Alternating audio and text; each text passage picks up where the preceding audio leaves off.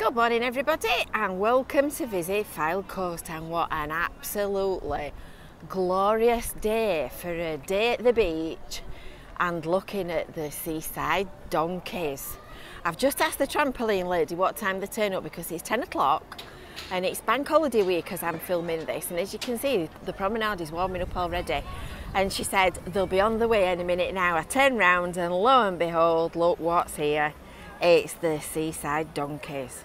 So we're going to go and take a look at this time-old tradition that everybody loves on the beach at Blackpool. So they'll be heading down in this direction and they'll be setting up to do their day's rides on the beach. Can you hear the reins jingling even? Here they come. There you go. Aren't they lovely? Sweetest little things that you've ever seen. Beautiful. So the donkeys are ensconced in their position on the beach. They've arrived for work and they're already walking up and down with their little kiddies on board. And you might be wondering why we have seaside donkeys. I mean, it's a good question. Why did it start in the first place? Well, back in the day, and we're going back to the mists of time,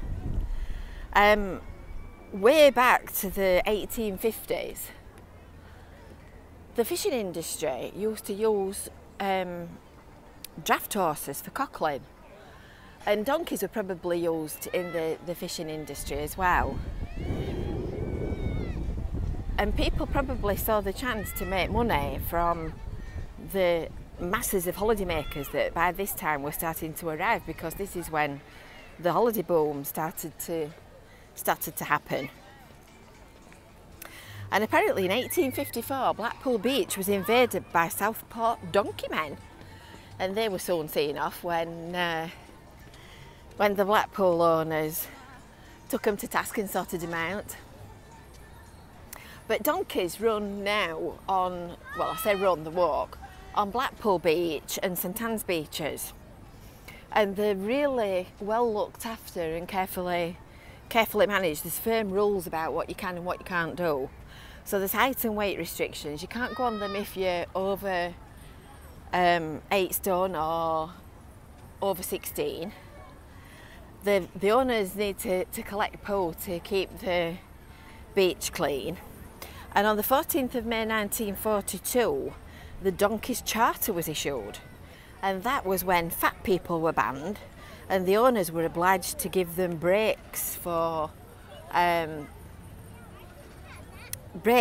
lunchtime, and annual licensing also came into force as well at the same time. And each donkey driver has a licence, and each owner has a proprietor's licence, and they're issued annually. And since 2002, donkeys have also been microchipped as well, so they are really well looked after. And since 2019, vets have gone and done home visits for the donkeys as well, to make sure that they're being looked after properly and the stables are well looked after and all that kind of thing. Before that, they used to bring, the donkey owners used to bring all their animals to the central car park at Blackpool, and they used to do sort of a mass inspection on one day, but then they changed it so that they were actually going and inspecting where they lived. So the donkeys don't travel too far. There's 5 donkey stables in Blackpool, sort of off the main drag at the front, and the donkeys live in Blackpool from April to October, and then over winter they go to Lancashire farms for their own holidays, and then at 1 o'clock they have their dinner. So there you go, that's the donkeys.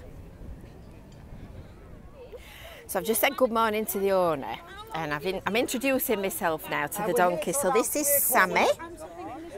This is Sammy. Hello, Sammy.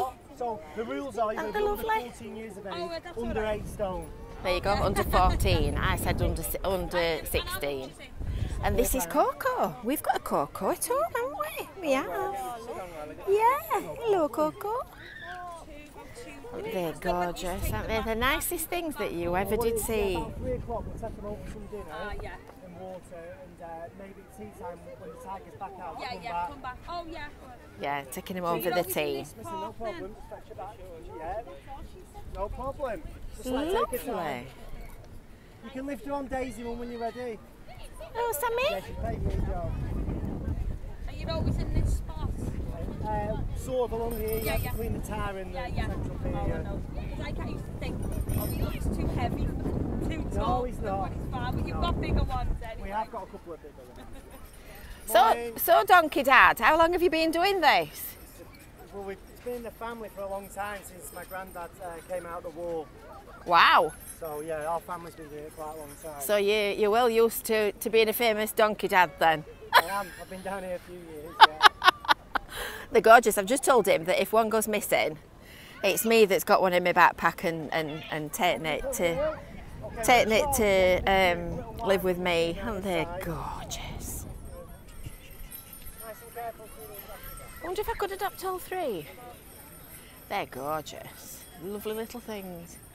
And you see a little girl sat on a donkey, having a donkey ride, and it takes you back 500 years, isn't it?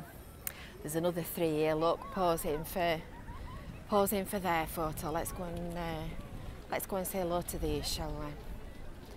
See what they're called. What have we got here? We've got, oh, Molly Dolly. Molly Dolly and who? Daisy. Oh, aren't they just three pictures of gorgeousness? Aren't they lovely? Oh, and Molly's got her tiara on. That's lovely, Molly. Oh, we do like that. Yes, we do. Oh, they're just lovely. Now I've got to try and tear myself away. So if you've enjoyed this video, don't forget to give Visit Fylde Coast a big thumbs up and make sure that you've subscribed and you've hit that little bell for notifications, and we'll see you soon. Bye for now.